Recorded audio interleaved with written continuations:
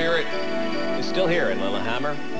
Closing ceremony over tonight at Lidsgaard's back in ski jump, and back in the studio with us, the people who called it, Dan Matheson and Valerie Pringle. We called it. We called it. We were the first to say the flame is going out, and it went out. It was kind of an astounding moment. It was. You think 16 days ago, we're all such vim and vigor, and we're all so excited about these games, and now they're over. Does that make you sad? It makes me sad, actually. Yeah, it is kind of a bittersweet moment. It's happened at all the Olympics I've been to before. People get caught up in it. It's the window of the world, you know. The whole world looks at you. The whole world hadn't heard of Lillehammer as of, what, 6 months ago? And then as the games got closer and closer, everyone is looking at this little town, and suddenly these people came alive when their games went the way they were supposed to go, when they were told by, as Juan Antonio Samrich finally did tonight again, yeah, that these are great games. You guys are great hosts. Gosh, you have great athletes. Suddenly, I think this whole neighborhood, this whole country just rallied around these games. They became very special. And it's really hard when you lose the excitement and the spotlight moves away someplace else. I think it's going to be a kind of a lonely, empty feeling here now that the party's over. The people in Calgary had that feeling. Yeah, sure yeah. They still do. The volunteers who, you know, everyone does put their heart and soul into these things. And we were saying you couldn't, in a million years, meteorologically. I mean, I think for 6 weeks before these games started, day after day, as I said, it was like the Winnie the Pooh story. It snowed and it snowed and it snowed, and, you know, the rooftops and fence posts and everything was just covered in that downy snow, and the flame was lit, you know, like being shaken up in a snowball, as Kate Pace put it. That perfect night when the games began. And then the sun came out, and day after day, these spectacular blue Norwegian skies. 16 straight days, and we came in tonight, and it was starting to snow again. Yeah. Never again in history will this But be the most repeated. amazing thing about this whole visit for me has been the Norwegians. Norwegians are unbelievable people. They're the way I think Canadians think they can be. They are, am I wrong here? They are remarkably polite, friendly, like Canadians, helpful, to a degree far beyond what we are. Yeah. And one of the they're very things, proud. Yeah. well, one of the things I think is really important for us to remember about these people, the sports fans at home who are the most supportive, who cheer for everybody, are golf fans and curling fans, because the only people that would ever watch golf or curling are golfers and curlers. And they know that the game can rise up and whack you. So they pull for everybody. They may pull for somebody a little more. But Norwegians are they all go out and do things. They're not spectators. You know, we like our spectacles at home, our gladiator sports, our football, baseball, our hockey, and we watch those things. We don't play them. The sports these people love are the sports they go out and do every day.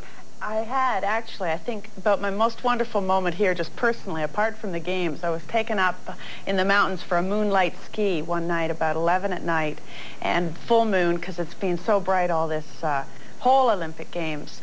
And up above the timberline, we were just taken along silently, and the snow was twinkling. I've never seen anything like this.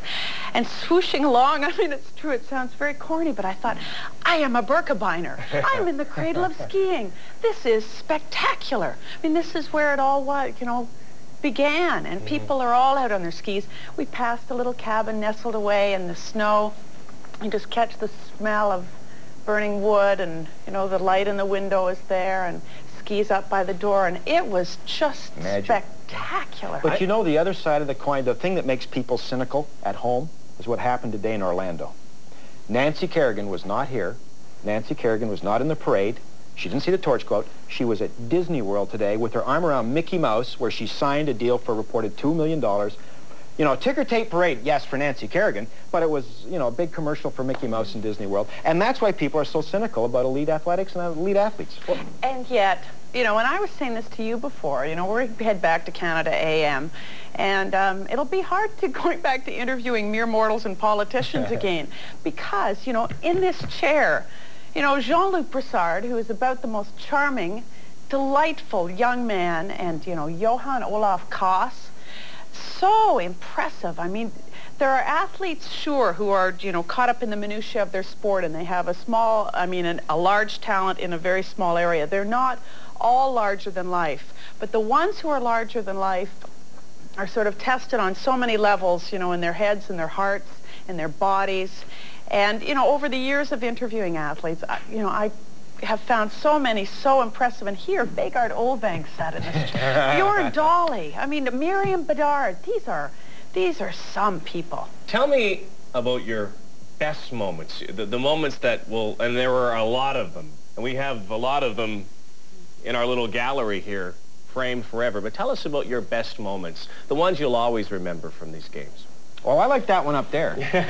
Hold on, I got my prop here. That guy up there. This is my flag.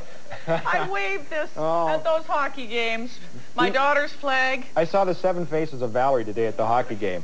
Wow, she got a lot of emotional range. I heard her. I heard her from the bench. He had to watch games. He had to watch the races here with me. Asked me about my shoulder when she was yanking it out of the socket. But it's thrilling. Yeah.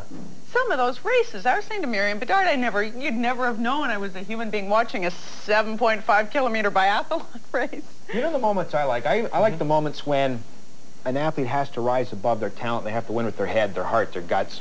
And I think of, Jens Weissflog, the ski jumper from Germany, who comes into this town and whacks the young superstar big time. In the first time they go head-to-head off that huge jump, the kid choked.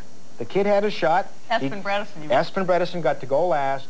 Well, I don't know if jumping off a ski jump. He choked it up. And then the exact same thing happened off the small hill, where, again, somebody hit a big jump, and Espen gets to the top. Now, it's a countryman he's looking at beating this time. But still, it was the exact same position he was in. It was there for him, and he had to just screw it on and have the courage to go get it. And he did that time. That was a very special moment for me. I like that. What about you? There are lots of them. She likes all of them. I know. You make me sound like I'm not discriminating or anything. The skating was so fabulous. I thought the level of figure skating, even though there were nights I walked out of that arena and Hammer thinking the wrong person walked off with the goal. Are you talking about short track skating?